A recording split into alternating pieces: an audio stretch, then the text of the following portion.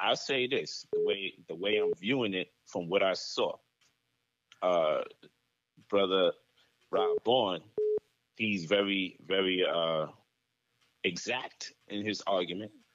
You know, the question itself makes the argument difficult, in my opinion. He did a very good job uh, making it clear what his question was from what I saw. But I don't know what I missed with that 30 minutes or so. And then with Zion's Zion has a debate technique Hmm. that is better. And I think that with Rob Bowen, it's gonna come with time. You know, you get more refined with what you're doing. So, I mean, and that's not to take away from Zion, because when Zion is breaking down the Hebrew and San and Kofar, and you know, it's just certain stuff that Zion do in the middle of the debate, that whether you agree with the information or not, you gotta find a way to rebut this brother in the interim of the stuff he's saying, while saying, yo, listen, like to reassert what you feel this whole thing is about, or if he deviating. Because Zion, he'd go off and go so hard into information that he's saying is true.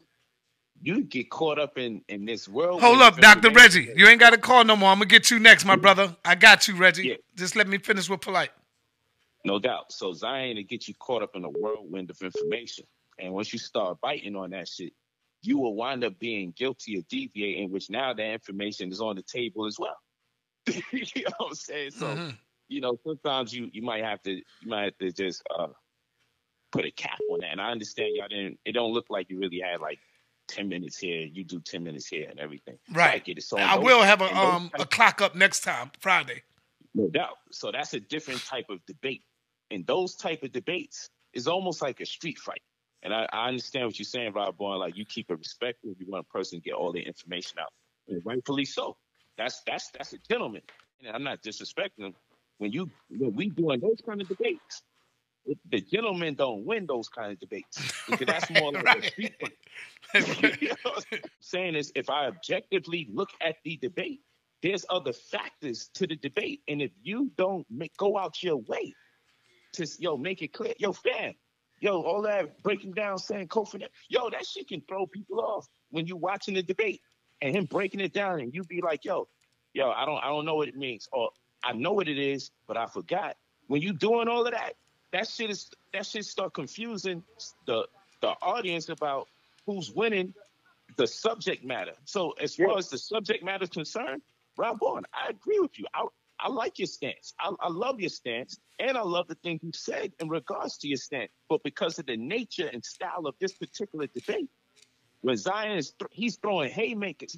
This word means this. This word means that. Oh, you don't know what that is, and you entertaining it, and you building with him. Then how can we disregard what he's talking about? You can't then turn around and say Zion was off topic. You said it about once or so. From what I saw, I got to watch the whole thing.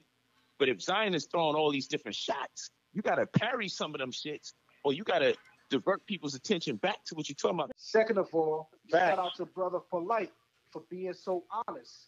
Polight said very clearly, I don't necessarily agree with Zion's stance. I agree with Rob Bourne's stance. But I think Zion did a little better of a job in performing, which leads me to what I want to say. Most people get it twisted when they come to debates. Debates is akin to being in a courtroom. When you go in a courtroom, a court of law, when two lawyers face off, the prosecution and the defense, it's not about who's right. It's who can prove that which is right. That's And right. if we need to add theatrics, that's what we do. Everybody knows one of the main reasons why OJ won is because Johnny Cochran put on that glove and said, if the glove don't fit, we must acquit. That's theatrics. And what Polite is saying, I get. I brought more energy. But what Polite is also saying, he don't necessarily agree with what I brought. And I'm not offended by that. You know why? I'm a true debater. All of that. Peace and black power. Dr. Reggie in the building. What's up, man?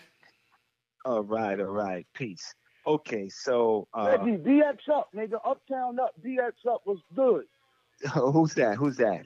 And Rob on, man. DX Uptown, what's up? All right, peace, Raborn. So, Raborn, this is your first conversation, your first major conversation on the big screen, right? No, that's not my first one. It's not It's my first one. no, it's but on the big screen. Zion A Lexx debate. is He's talking about your first debate going up against a contender. That's what he's saying. Like Oh, going up okay, against somebody. right. Okay. So, like I said in the chat, right? It's easy to have them on the ropes, right? So the topic was the origins of Black Hebrew Israelites in America, right? Uh, that was the topic, and of course, all you had to do was stay on the topic. That's all you had to do. Just talk about that, That's right? all you had to do, And Rod. Right. that's all you had to do. Now, this Equiano stuff, right? That was off topic, and that was a trap, Right. right? Right. That was a trap. And then you had to recover from the trap, and you got back up on your feet.